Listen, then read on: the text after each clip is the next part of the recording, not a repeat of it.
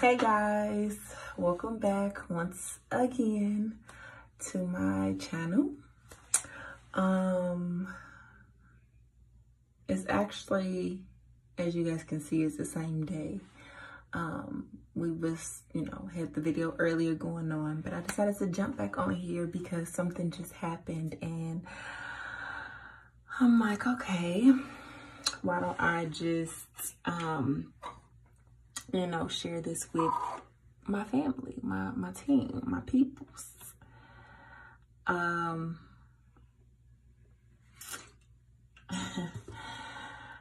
I'm like prepping right now, but if you guys are new to this channel, please subscribe or whatever. Leave some comments below, share, whatever, like, comment, subscribe, please. So let's just jump right into this because we're not going to be all day with this.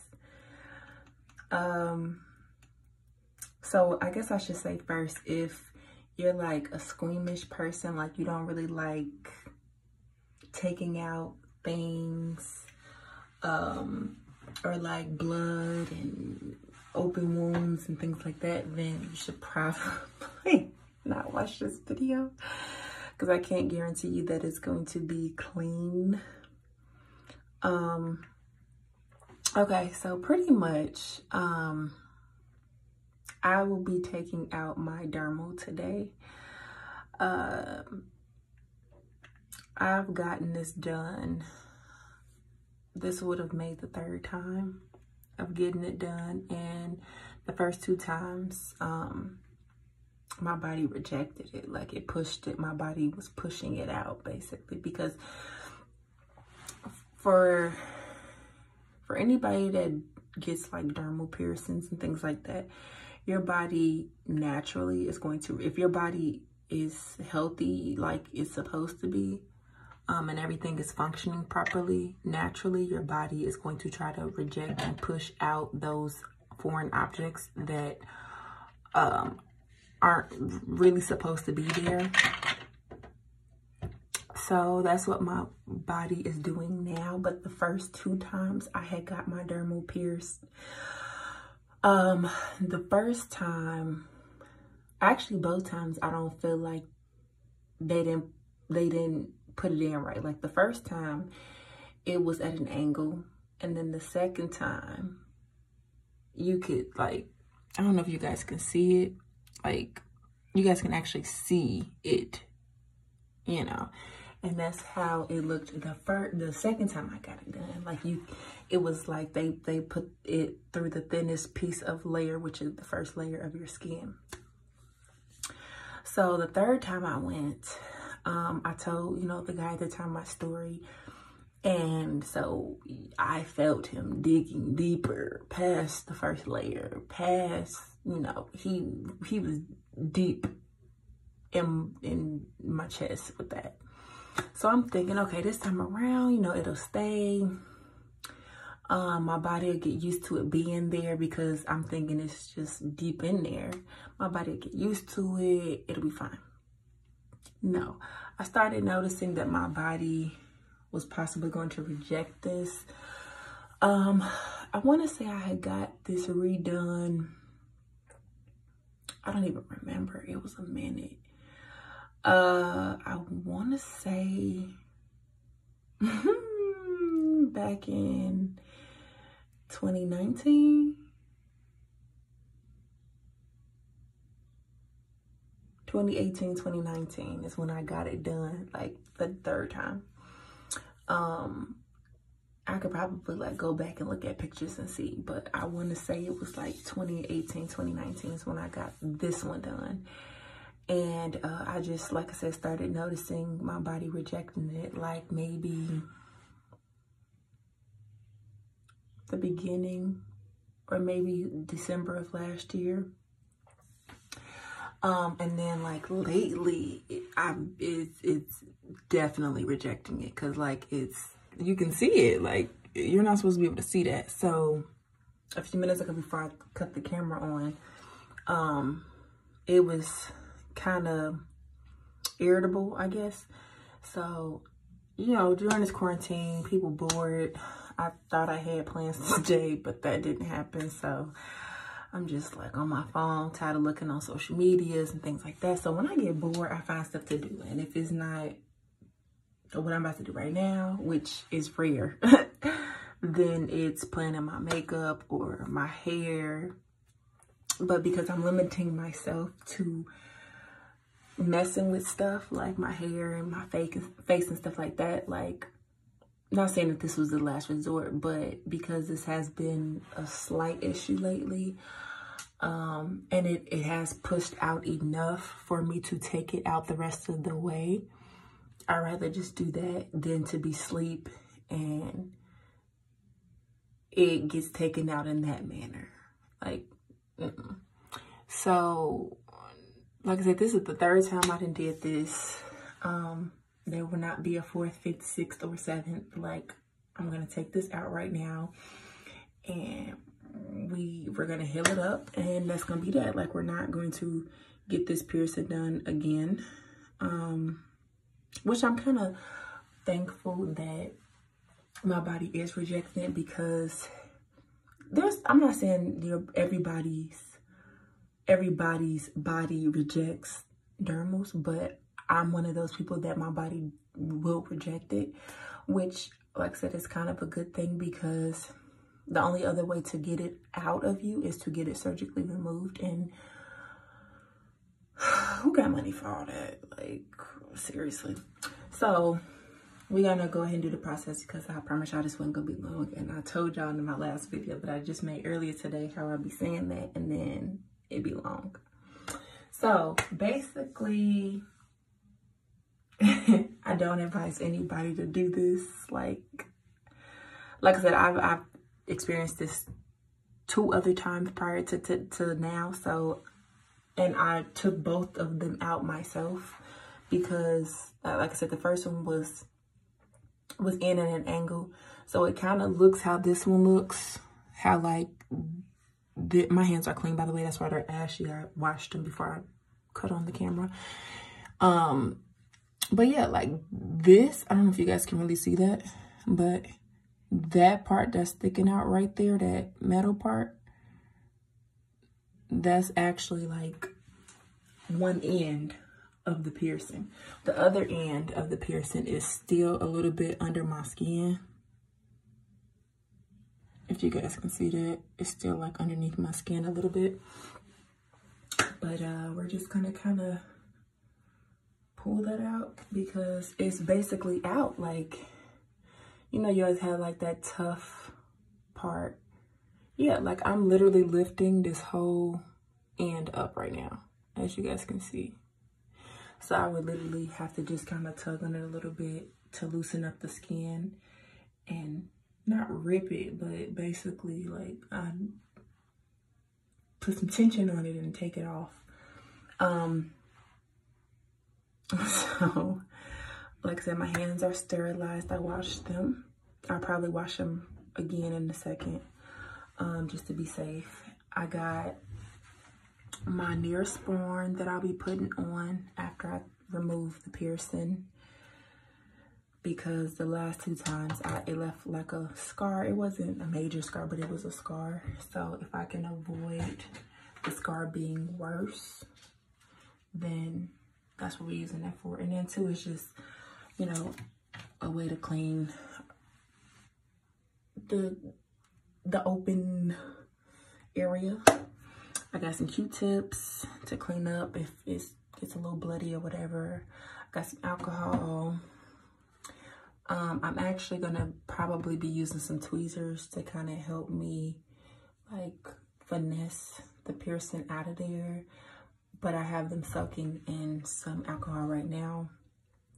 I literally only use these not Q-tips. I only use these tweezers to really pluck my eyebrows. That's it. So I'm sterilizing those right now. And yeah, I think we're gonna probably remove the shirt just in case we do get a little blood. Actually, we're just gonna leave it just like that. So let me go ahead and wash my hands again. I hope y'all don't think I'm crazy. I'm doing this, but it's either this or me just continuing to let my body push it out until it's literally dangling. And to me, that's less safe than me just wanting to take it out myself. So we're gonna just take it out. Like, don't be a punk. Just do it. And like I said, I've experienced this 2 other times prior to this time, so like, it's not a big deal for me. But I don't want people to think that it's not a big deal, because it is. But because I've experienced this before and I've taken my other 2 out before, like, it's nothing to me. So this is the time where we're gonna actually do it. So again, if you guys don't care to watch things like this, unfortunately, your best bet is probably to just click off of this video right now and maybe go like other videos. Go watch my video from earlier that I just posted about maybe an hour or 2 ago. But yeah, so we're gonna get started because this video is already going on 12 minutes and we're not gonna have time for all of that. So I'm gonna take a Q-tip and I'm going to wet it with some alcohol and clean the area around the piercing.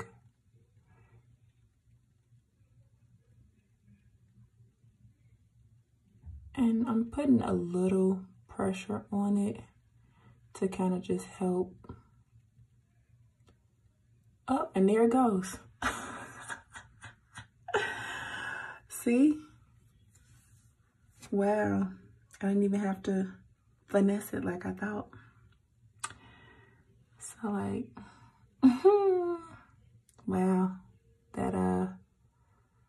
That was a lot smoother than I thought it was gonna be. And like, oh, I'm trying to show y'all so this is the piercing here. This is what was inside my skin. And yeah, this is the piercing. Yep. This is what was inside my skin. As you can see, it's pretty short. But yeah, my body just rejects it. Like, I don't know. So all I did, y'all, was literally put a little pressure on it, like I said, and it just came right on out. So we're gonna take the other end of the Q-tip and we're gonna clean it.